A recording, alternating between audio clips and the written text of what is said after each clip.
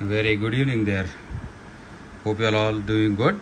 So let's proceed with the MacBook repair. It's been so long since I've uploaded a video. So here we have a 2015-17 MacBook Air, which is not turning on. We have a green light, but the power consumption is about 275 milliamps. It should be 500. So since we have a light here, that's an indication that the 3.42 line is active. So now let's check, do we have 8.6 volts or not. So here it is where it's there.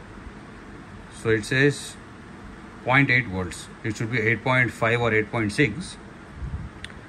It says 0.8. That means there's a short circuit on this line. So let me just remove the power here. So we have just removed the power.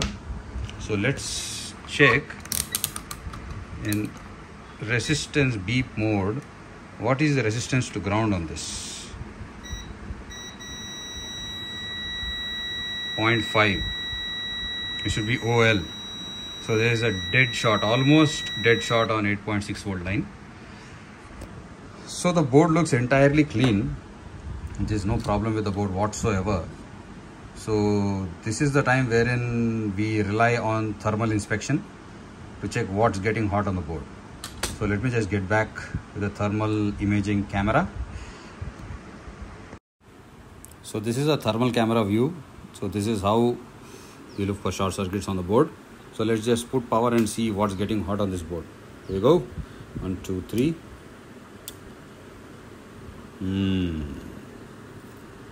Something here is getting hot. Here in this area. Let's disconnect the power once. Yeah, heat is going away.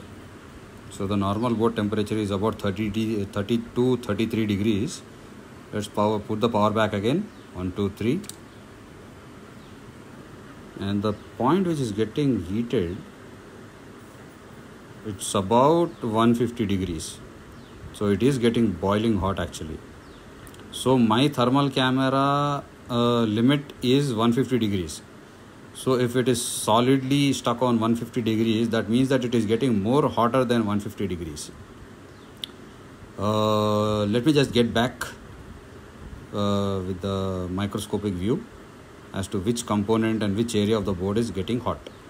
So this is it.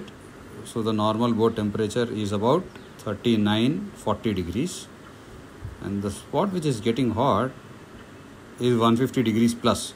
That means it is getting boiling hot in that area. So this is the area which was getting hot under the thermal camera. So let me just show you the difference. You can see alcohol is jizzing away, and the alcohol on the next cap is intact, but this particular cap is getting jizzing. So that is the capacitor which is causing the short. So let me just remove the cap and get back. You can see. Let me show it to you once again. You can see the difference. The cap from which the alcohol is evaporating quickly, that is the problematic cap. So we have removed the problematic capacitor. So this was the culprit. This absolutely looks fine under the microscope. It doesn't have any crack or burnt or anything, but this capacitor has failed. So this capacitor is on the line, the high voltage line, which is 8.6 volts. So the cap has been removed. So let me just check if it is taking 500 milliamps plus and the fan is spinning or not. Here we go. 1, 2, 3.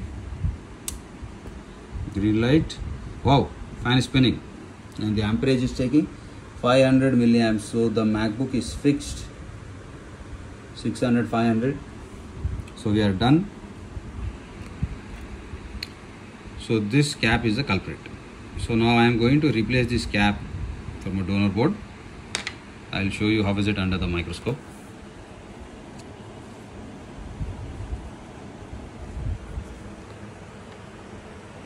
So this is the place where that capacitor belongs to. So I am going to replace that capacitor with a good one.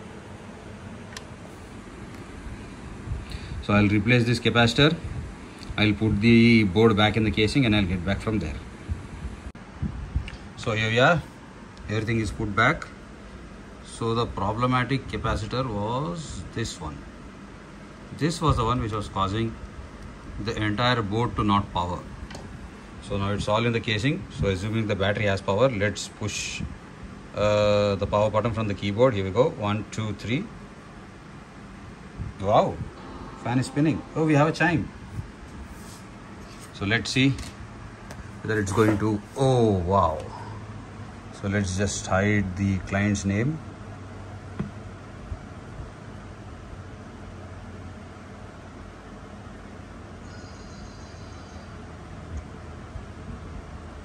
Great.